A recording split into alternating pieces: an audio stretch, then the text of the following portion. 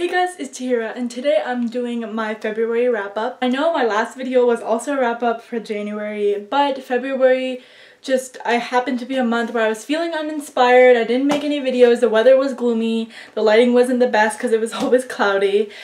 But now I finally have some inspiration to film, and it just happens to be the wrap-up, so I'm sorry, but I'll get more videos to this channel soon. But anyway, in February I read a total of 5 books, which I think is great because February is a shorter month, so I think I did great. I don't know. The first book that I read in the month of February was Siege and Storm by Leigh Bardugo. Siege and Storm is the second book to the Grishaverse trilogy by Leigh Bardugo, and the first book follows this girl named Alina who discovers that she has a power, so she goes to the castle. I'm already forgetting what Shadow and Bone is about. But anyway, Siege and Storm. I gave it 4 out of 5 stars. I didn't love it as much as...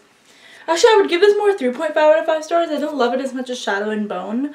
I definitely thought it was a bit slower, and it wasn't as action-packed as much as Shadow and Bone, and it was better towards the second half, but the first half was pretty boring. One thing I love about Siege and Storm is that Nikolai is introduced, and of course I love Nikolai so much. He's my favorite character out of this whole Grishaverse trilogy, and I was so excited to meet him again. The second book that I read in the month of February was actually a book that I read for school, and that is Everything I Never Told You by Celeste Ng. Everything I Never Told You follows this girl named Lydia who dies, and that is not a spoiler at all. It's literally the first line of the book, and it's written in the synopsis.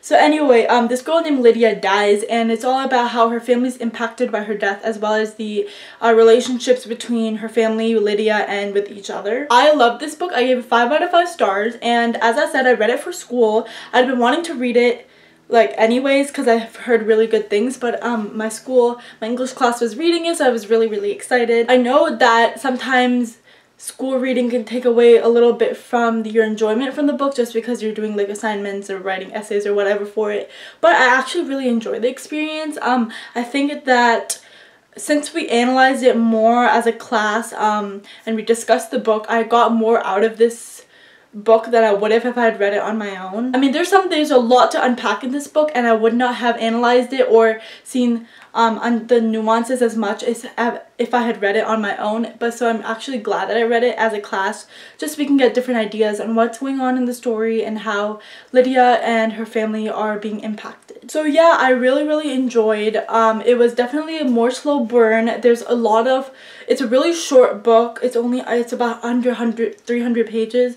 but it goes throughout decades. It goes from when the parents were younger to the children, and all their lives are intertwined, and it can feel a little longer in that sense, at least it did for me, but I really enjoyed it. The third book that I read was a book that I got from the library, and that is P.S. I Still Love You by Jenny Han. P.S. I Still Love You is the second book in the To All the Boys trilogy, and I give this book 3 stars. I was hoping to love it because I loved To All the Boys I Loved Before and the movie, but I'm so sad I didn't like this book as much. One thing is that it felt really boring and repetitive. It just felt like Lara Jean was just being angry at Peter, and Peter was saying was Jen, and he was like, oh, there's nothing going on, and then Lara Jean was being angsty and she was being annoying, and it was just a whole thing. Anyway, the whole book was basically her and Peter and Jen being angsty teenagers and just wanting each other.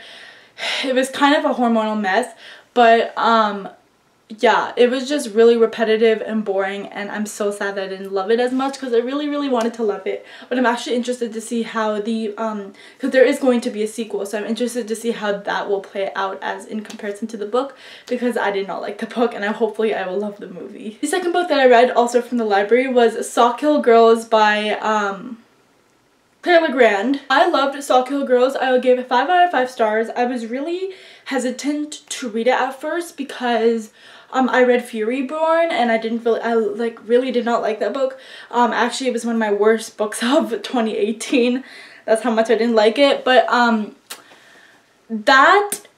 this pleasantly surprised me. I was so surprised. I gave it 5 out of 5 stars. I was not expecting it to do that, but I fell in love with the story. It has beautiful writing. It's really mysterious, and I'm coming to realize that I really like stories that talk about heavy topics but also have a hint of mystery in them. Like this, we were trying to discover who was taking these girls. I'm sorry, you don't even know what the book is about. So I'll Kill Girls. It's about an island where there's this monster that only takes girls, and then these 3 girls are trying to figure out what's going on. It was really cool. I love the writing. The characters are also one of the best characters I've ever read about. They're also really diverse characters. Like there's a main character, I'm reading off a notebook because I have notes for all these books. So anyway, there's a girl named Marion who is bisexual and she's dealing with a lot of grief. There's Val, who is lesbian and she's gone through a little bit of an abusive relationship.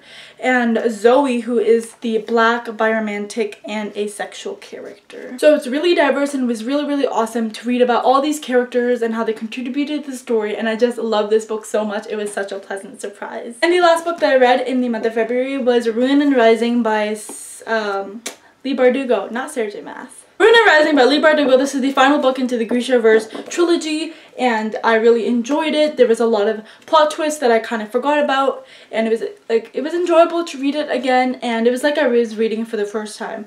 Cause if you do not know, I read Shadow and Bone, this trilogy, twice before. This is my 3rd time reading it, yet I remembered nothing from the past rereads. So, I don't know. It was like I was reading it for the first time, but I really enjoyed it. I know a lot of people say it's not the best writing, and I can kind of understand why. It's very like 2015, 2014, 2016 YA, but I think a lot of people, like, this may be a tangent, but I feel like a lot of people are judging it for, like, it was released a few years ago, almost like 3 or 4 years ago, and a lot of people are judging it now. They're like, oh, it feels like something that's like good for 2014 and 2015 YA. Yes, because it was written in 2014 and 2015. It was meant for that audience. There's so many YA, like YA has evolved so much since then, and there's so many books that deal with a lot of topics that wouldn't probably have been discussed a few years ago, say 2015. And this deals for a little bit of a different audience, even though the audience is the same. Like they were different people back then, and I'm not saying that it's bad, it's just that it's for a different time. So I think that we are too quick to judge it, and yes, it's bleh and meh at times, but I still enjoyed it. Wow, that was a bit of a tangent there. I did not mean to get so ranty. Anyway, yeah, Ruin and Rising, the first half was okay, second half was the best. So yeah. Anyway, that is it for my February wrap-up. Let me know down below what was your favorite book that you read in the month of February, as I would love to know. But that is it for this video. I hope you enjoyed, and I'll see you next time. Bye!